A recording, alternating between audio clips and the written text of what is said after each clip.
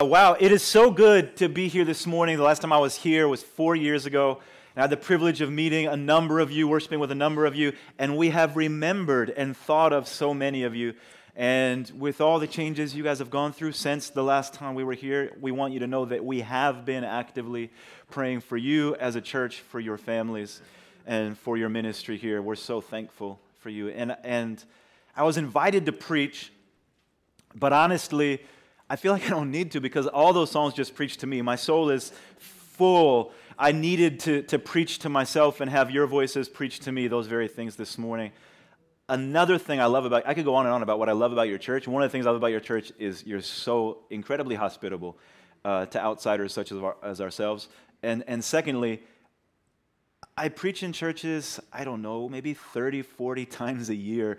And it is very rare that I hear people singing out like so many of you sang out today. So for my soul, it was encouraging to hear your voices preaching the gospel to me. So I guess I will preach anyway, because otherwise this will be a very short gathering, right? On September 19th, 1985, Mexico City experienced the worst earthquake in all of its history. 412 buildings completely fell. 3,000 buildings more were severely damaged so that they couldn't be used again. Over 5,000 image bearers lost their lives on that day. People in Mexico City still live with that day at the very forefront of their minds. Whether they were alive or not, the images of that day are ingrained in every fiber of their being. For that reason, Mexico City was the very first city in all of the world to invent a seismic alert system wherein they put these little speakers on every telephone pole in the city so that you hear this alert that essentially tells you, do something, an earthquake is coming. And you have about 30 seconds to decide what you're going to do. But there's a 30-second sounding alert before the ground begins to shake. When my family and I arrived in Mexico City in 2015, we were foolish. I didn't know we were foolish at the time, but we would hear that alert and we would be like, I'm tired, let's stay in bed, right?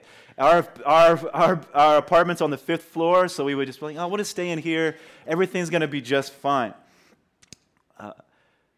We quickly learned how foolish we were when exactly 32 years to the day, on September 19th, 2017, Mexico City experienced the second worst earthquake in its history. Lives were lost, buildings fell, and terror struck the city.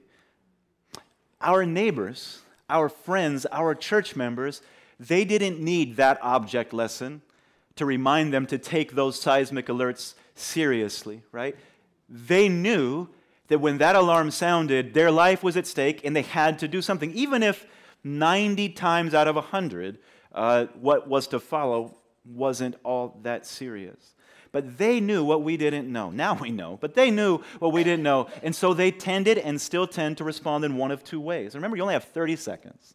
But with those 30 seconds, most of our friends either try to run out of their building as fast as they can, or find a piece of furniture sufficiently large enough that they can crouch under it and just pray that as everything comes crumbling down around them, that this will be strong enough to protect them. Now here in San Jose, right, we don't have this wonderful seismic alert system that tells us, yo, you got 30 seconds, get ready. I wish we would, because the last time we were here, we stayed at Eleanor's house and we experienced a San Jose earthquake for the first time. No, it was great. Yeah. Your house stood and nothing fell on us. It was magnificent. We don't know what it's like, right, to hear that sound and know, okay, my life could potentially be at stake. I have 30 seconds to do something about it. We don't know what it's like to have all those images of past destruction flood into our minds as we hear that sound and the trauma that goes with it.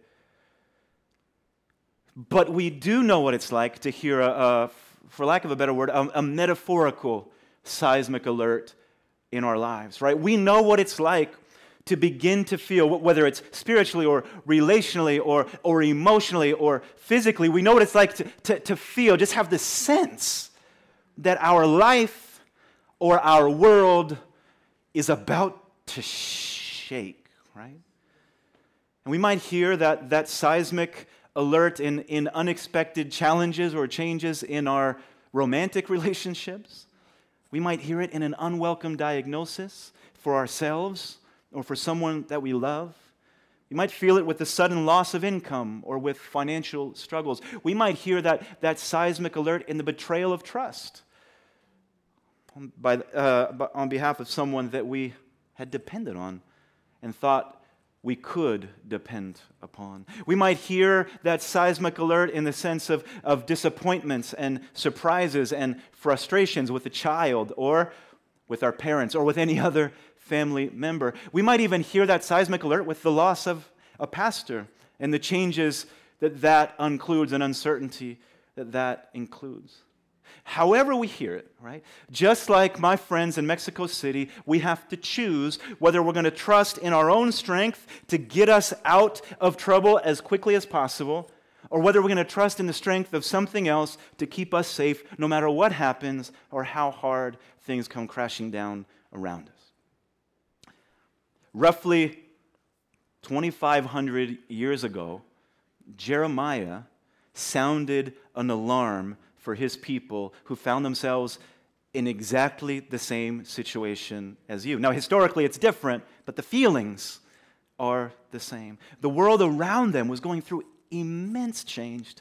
Egypt and Babylon were caught up in this constant struggle for who was going to be the dominant power in that part of the world. And right in the middle of these two immense forces is this little tiny nation of Judah being pulled from one side to the other. To make matters worse, King Josiah, the righteous king of their people, had recently died, and all of the leaders who came after were morally, spiritually, politically corrupt. They find themselves in a terrible situation, and the combination of these events would eventually lead to their holy city being destroyed, right? To them being exiled from the place that they believed was God's promised land to them, and then being taken captive and forced to live under the rule of a pagan empire. Now, before and during and after these events, Jeremiah, sent by God himself, repeatedly sounded the seismic alarm. The ground is about to shake, he kept telling them. An earthquake is coming, and here's what you need to do, he told them over and over again, in order to survive. Well, the words that God spoke through Jeremiah to Judah as their earth was shaking, God also speaks to us through Jeremiah today as our ground is shaking or perhaps preparing to shake. And if I had to summarize it just so we have something to hang all of our thoughts on today, I would summarize it in this way. When you hear the alarm, be very, very careful about where you look for safety. When we hear the alarm, we must be very careful about where we look for safety. Let's start in Jeremiah 17. If you have a Bible, you can open to Jeremiah chapter 17. And let's listen to how God communicates this. Because what God has to say to us today about where we should look for our safety when that alarm starts to sound, we're going to see it's truly the difference between life and death. We're going to start in verses 5 and 6 of Jeremiah 17. This is what the Lord says. Cursed is the one who trusts in man, who draws strength from mere flesh and whose heart turns away from the Lord. That person will be like a bush in the wastelands. They will not see prosperity when it comes. They will dwell in the parched places of the desert, in a salt land where no one lives. We're going to look at more of the passage, but for now, we're going to stop here. When you hear the alarm, be very, very careful about where you look for safety. In this passage, God is warning us of the severe dangers of responding to this alarm by trusting in man, holding on to the strength of men for our safety and our deliverance. Now, in the historical context of Jeremiah 17, Judah, right, was being tempted to trust in their human political leaders to guarantee their safety. They were being tempted to trust in political treaties between Judah and Egypt and Babylon to let them know that their life as they knew it would not be utterly destroyed. They were tempted to trust even in their own righteousness, even in their own ethnicity to say, even if suffering comes, I mean, we're God's people. We're not going to suffer as bad as the rest. And God says, guys, you're right to be concerned. You have every right to be scared. I mean, he's the one who's sounding the alarm, right? He's the one who's telling them the earth is going to shake. But yet he warns them, the way you're trying to deal with that fear, the way you're trying to hold on to your safety, the way you're trying to not let everything destroy you as it falls around you, is the very thing that's going to destroy you. It will, in fact, he says, curse you. That's pretty severe. Why would God say to his people, you are cursed if you trust in man? You are cursed if you choose to trust in the strength of men. The key is right there in verse 5, right? The consequences are so severe because to trust in man to deliver us from the shaking earth is to turn our trust away from the Lord. In the same way that running out of the building when I hear the seismic alarm means I cannot at the same time throw myself under a piece of furniture in hopes of protecting me. The moment I make this choice to do this, I have turned my heart, my back on the other. God says the moment you choose to trust in man, you have done a 180 and you cannot simultaneously trust in me. Now, I'm just going to speak for myself. When I use we here, and I'll use we throughout our time together today, I'm really just talking about me. I hope it applies to you as well. Otherwise, I'm especially wicked, and maybe I am. But if it doesn't apply to you, just think, oh, well, Cole has a problem, all right? This is hard for us to accept because it feels so right. It feels like the wise thing to do.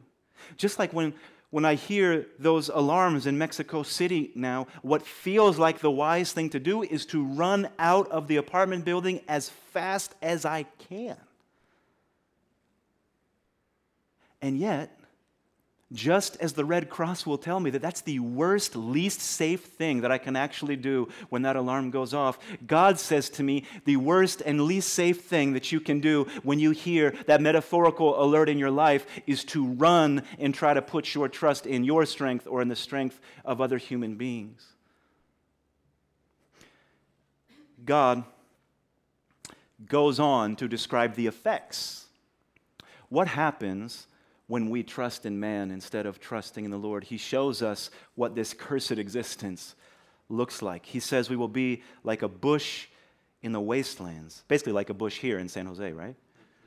Does it ever rain here? Have you ever seen green?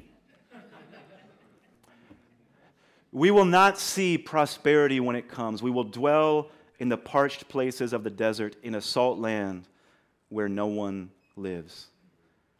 In other words, the imagery is saying we won't experience life, right? We'll be barren, we'll be unproductive, we'll be desperately thirsty, but there will be nothing to quench that thirst. If prosperity comes, and prosperity will come, this text says it will just skip over us.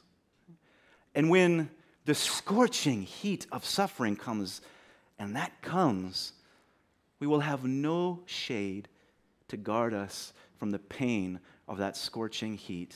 And we will just be burned up by the flames of suffering.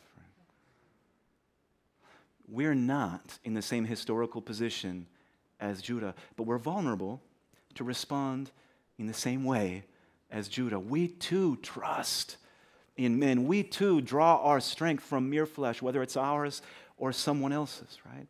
If we're worried about the condition of our country, or the current condition of our city, we might trust in a particular politician, right? Or in a particular political party to keep us safe and make everything right again. And those who support other politicians or other political parties then become our enemies because they're a direct threat, we see, to our safety or to the safety of those we love.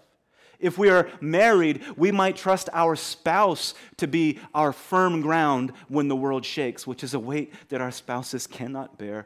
Or if we're not happy with how our spouse functions when the world shakes, we might trust in someone outside of our marriage to be for us what we think our spouse has failed to be.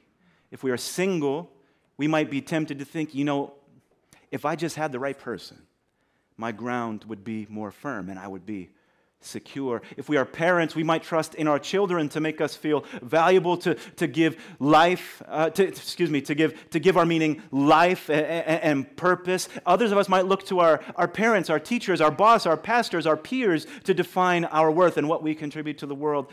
When our finances or our business is shaky, we might turn to human strategies to try to rectify the damage, right? When life is unpredictable and scary, we might turn to manipulative and passive-aggressive behaviors to try to gain some measure of control. When our church fails to reach the people we think we should reach, we might turn to changing the music or changing the children's ministry or changing the website or changing the preaching instead of turning first to the only God who actually changes hearts. When our church loses its pastor, we might fear that God's blessing has gone with them, or we might fear for the church's future, or our future might be even dependent on making sure we find absolutely the right pastor, the right human being to take his place and keep God's church safe.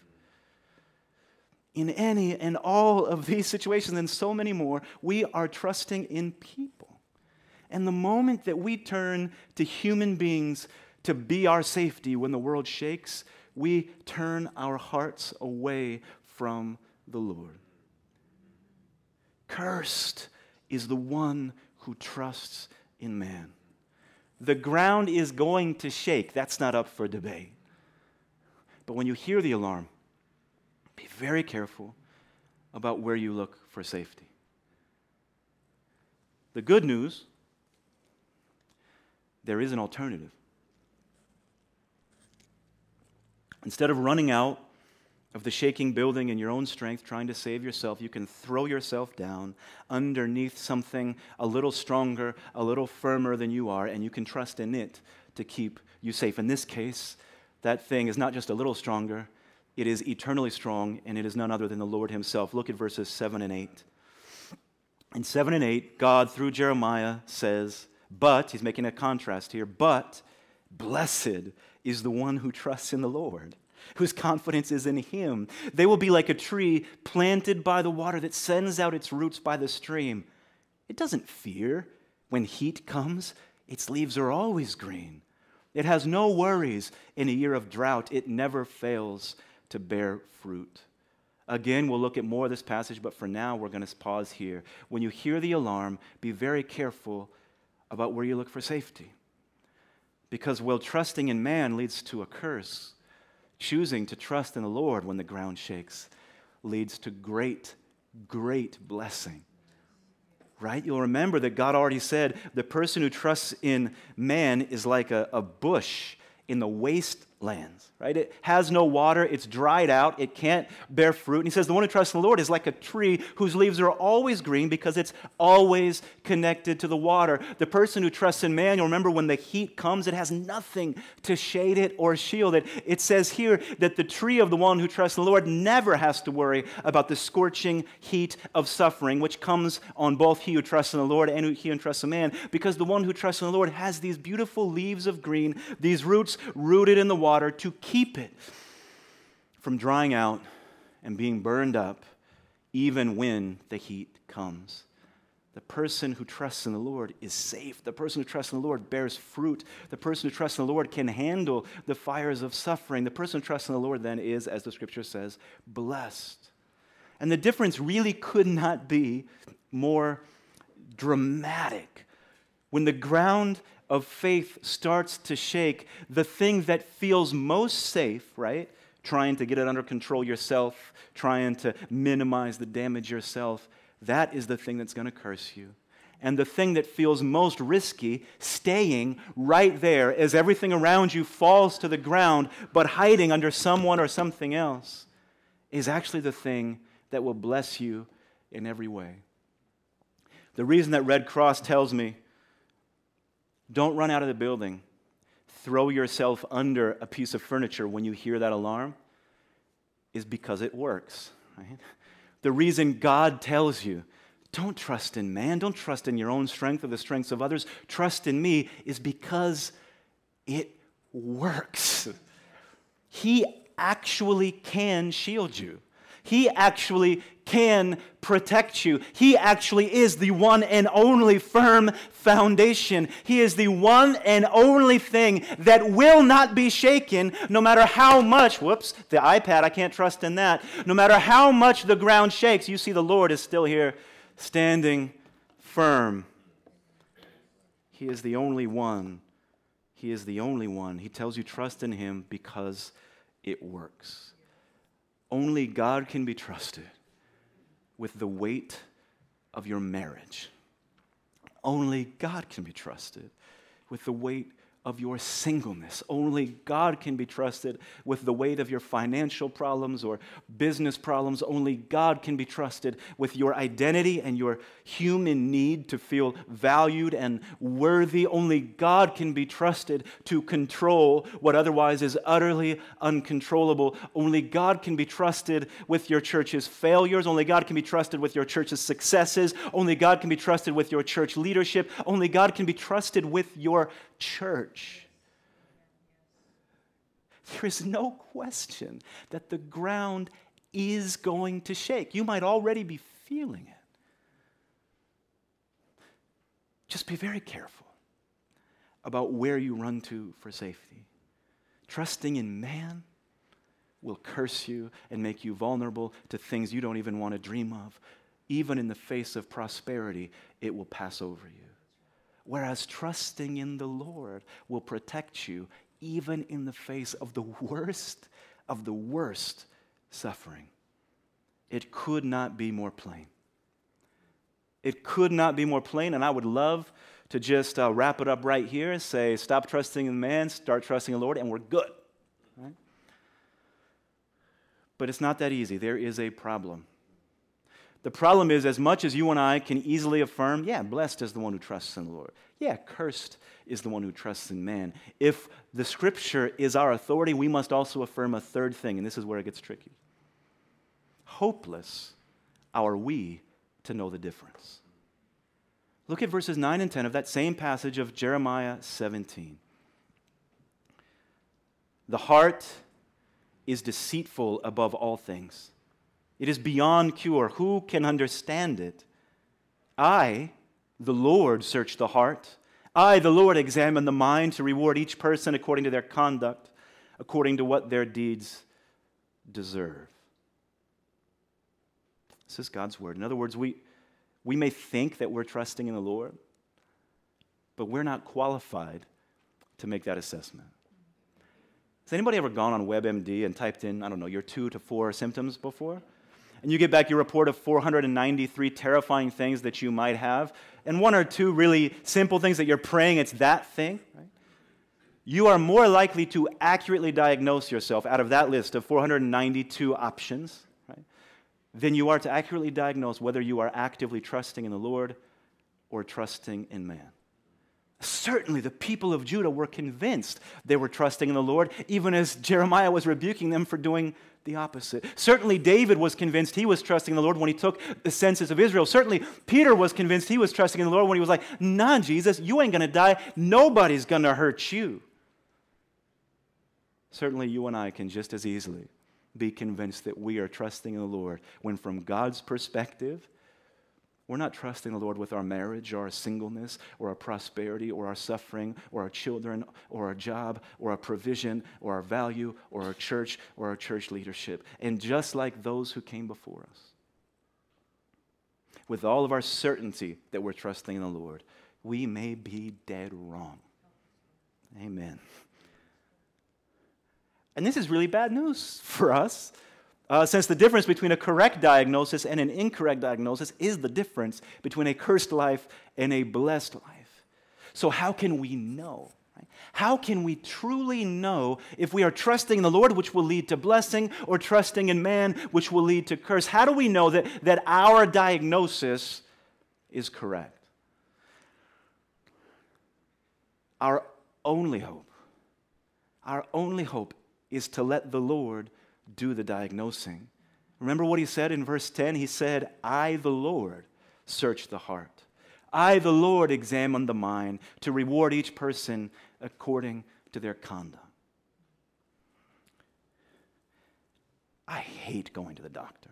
Like, I hate it, all right? But I have to go. I hate going because of the fear of what they might tell me. Right? I have never gone to the doctor and received good news. Have you ever received good news from a doctor? I think it's impossible. You never go to the doctor and they take your blood and they say, oh, good news, you have x-ray vision. Good news, you can fly. That's never what you hear from the doctor. You hear good news, you're not dead yet. Come see me in 6 weeks, 6 months, and eventually I'll tell you that you have a deadly illness. Right? That's the best case scenario of going to the doctor. I hate going, and yet I have to go. Why do I go? Because I know that the one time where they finally do tell me, there's something here we have to address. My only hope of survival is if they tell me, right? I need the correct diagnosis in order to be able to be saved from the consequences of whatever it is that's going on in my body. And so the proper response, as much as we might fear that God says, brother, you're trusting in man. As much as we might fear that God points out to us that our trust in the Lord is not as convincing or real as we thought it was, a correct diagnosis, as painful as it might be, is our only hope to actually receive the healing we want. And so the proper response is not to avoid his light and convince ourselves, no, I'm good, I'm trusting the Lord, I know I'm good. It is to allow ourselves to be naked before him, to turn to him and say, Lord, you're the only one who really knows what's going on in here. Please shine a light on my heart and reveal where I am failing to trust in you. Please affirm me where I am trusting in you, and please reveal where I am failing to trust in you. I can't even trust in man to tell me what's wrong. You're the only one who can diagnose me. In fact, if it's okay with y'all, there's a little bit more that we're going to talk about, but before we do that, can we invite God to do that together right now? Let's pray and invite God to do that right now. Father, in the name of Christ, blessed is he who trusts in man. Blessed is he who trusts in the Lord. Cursed is he who trusts in man, and hopeless are we to know the difference. God, we ask you as the only one who can rightly diagnose our hearts to show us, are we trusting in you truly with these things that scare us, with these things we're anxious about, with these things we're uncertain about? We invite you, Lord, to show us the truth. We invite you to shine a light on the darkest parts of our soul and our heart. Search me and know me, as the psalmist prayed. Speak to us, Lord.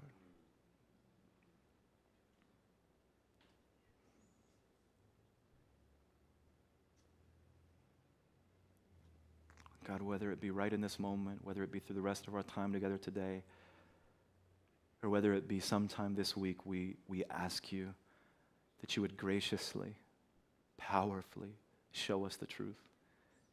We don't want to keep walking in blindness to what our heart is really trusting in. We want to know, and so we turn to you. Amen.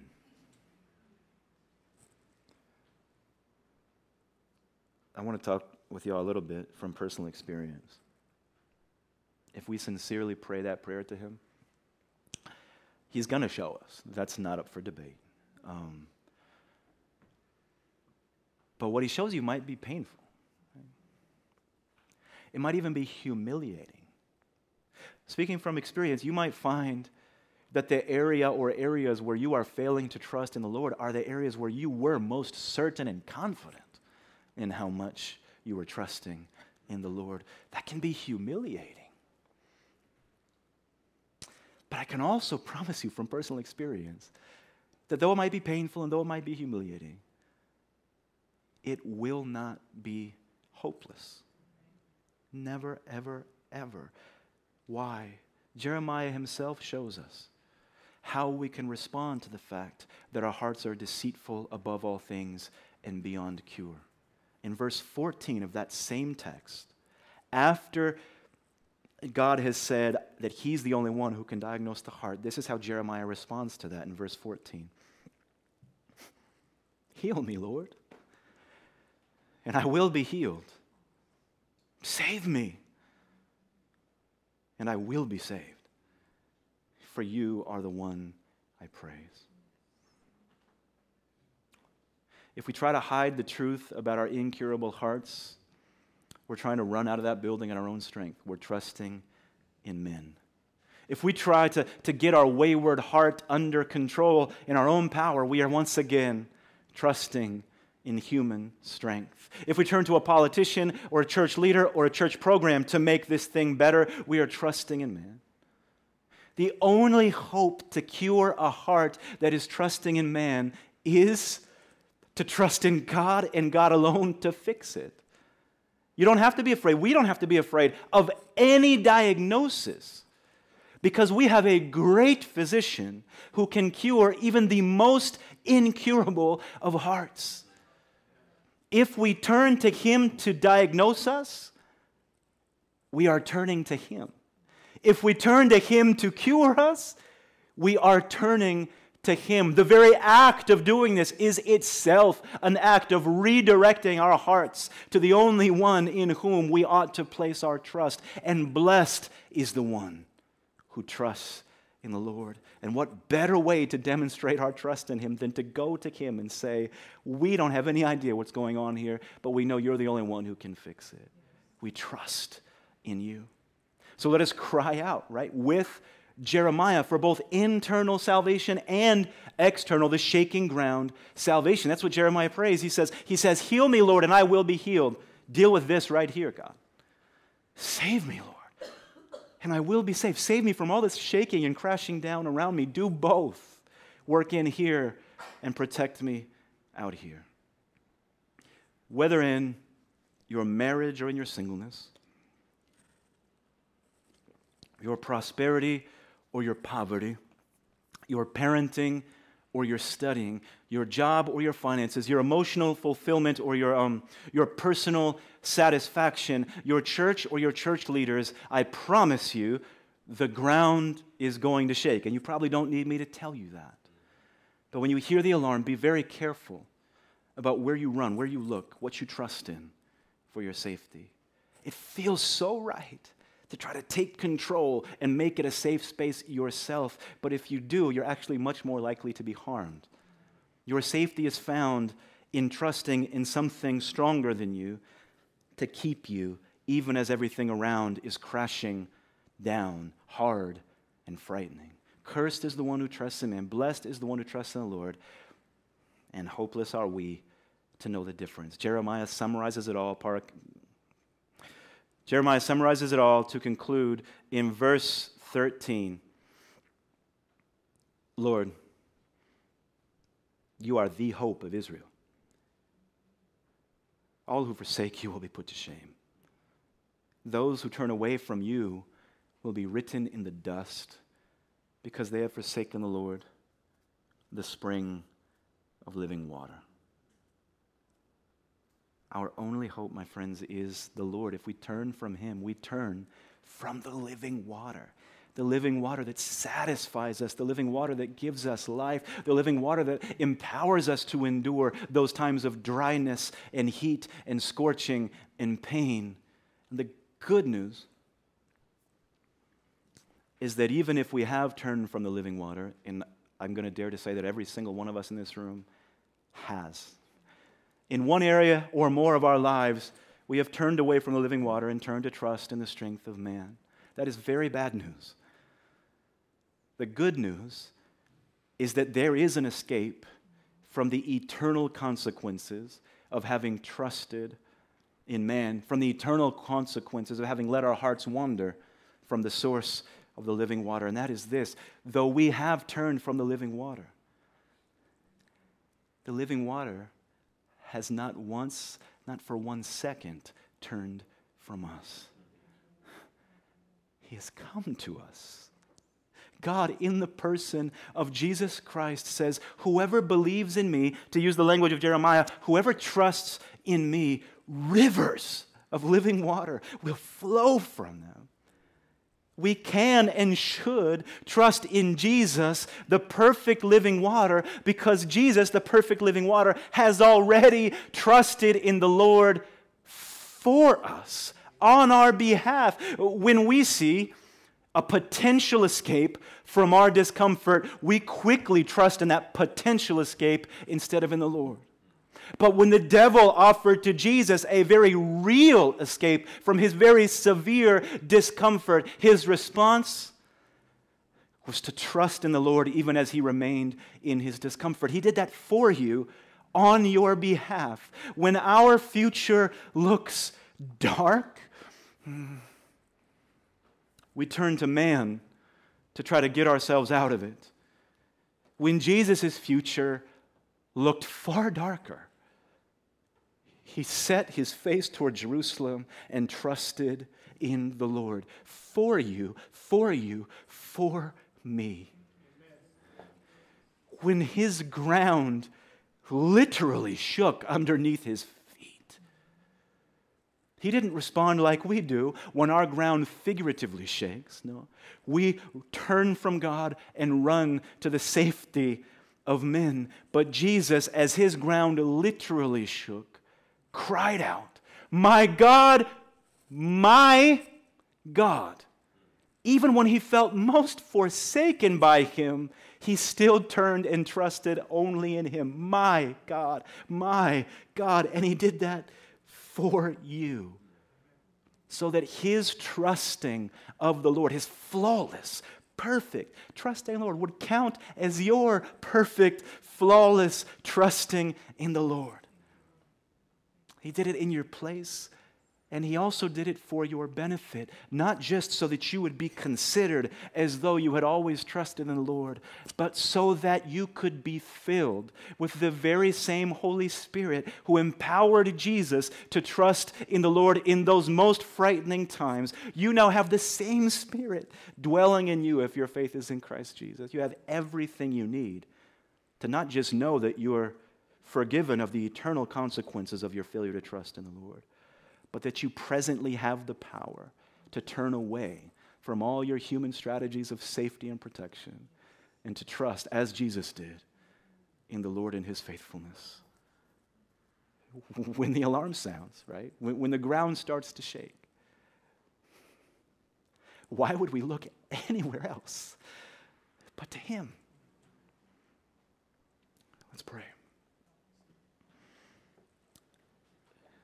Jesus, thank you that you trusted perfectly for us. We're reminded this morning of how easy it is for us to not respond in that way. And yet you endured a suffering that we can't even imagine, and you never failed to trust. Thank you, Jesus, for trusting in our place. We ask you to form in us hearts that reflect your heart. When things in our relationships, when things in our provision, when things in our church, when things in our lives, when things in our health are shaky and uncertain, may our hearts trust in the Father as your heart trusted perfectly in the Father. We pray this in the name of your Son. We pray this in your name, Jesus. Amen.